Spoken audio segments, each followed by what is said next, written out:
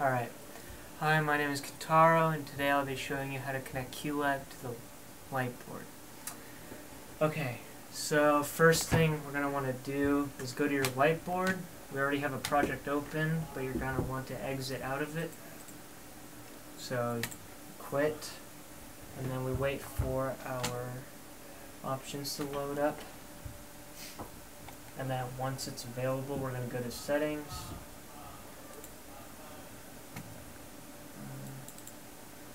And then open network. Make sure that we write down our IP address. So right now the ION board is 10.101.100.101, and then we make sure that our physical address is off. Our interface protocols are just like this. Our DHCP server is off. Our update service is off, and our time service is off. Now once we got that down, we got to get our port. We go back into our project, displays, browser, and then we're going to go to setup and open show control. And ignore all of this, but look for the OSC RX port number. It's 8001. So now what we have to do is plug in our Ethernet cable, otherwise known as a CAT cable. Now make sure that when you're plugging it into your computer, it's hooked up to the same network that your board is in. So when you're in the booth, the network is going to be right there. It's plugged in, and it doesn't really matter where we plugged it in. It just has to be one of the LANs. I'm going to plug it into LAN 3. So let me just hook that up. There we go. And then we're going to pull this through and hook it up to the computer with the QLab project on it, which is already open. Now that we have this plugged in, we're going to minimize out of QLab for now, and we're going to open our system preferences on our computer that has QLab on it. You won't be able to do this if you're logged in into your student account, so make sure you have the login of a teacher or something. So we're going to open network, go over to Wi-Fi, and we'll have this turned off, and go over to Ethernet, and we'll make sure that our IPv4 is configured manually, and our IP address will start out the same as the one on the board. So right here we have 10.101.100, but the last 3 digits should end in a different number. So it'll be 0.26 on here, and then the rest of this you can leave as is. And after you apply it, we're going to close out, go back into QLab, open our settings, and go over to network, and skip patch 1. We're going to go over to patch 2 and named it ION.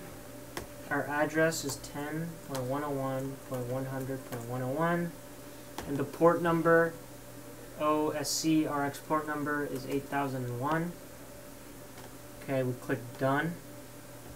Now what we're going to do in our QLab project is open a network queue, go over to settings, and make sure that our destination is in ION, and we're going to type out EOS Q, and then the Q mask number, for now it's going to be 1, and then the Q number we want to start with, I'm going to start with Q number 1, and then fire.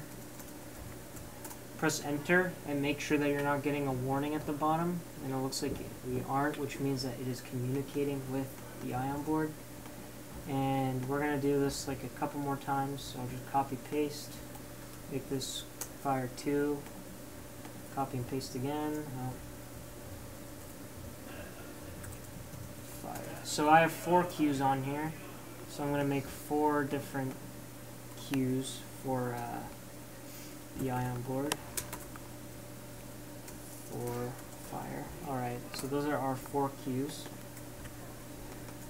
And what we want to do is time code it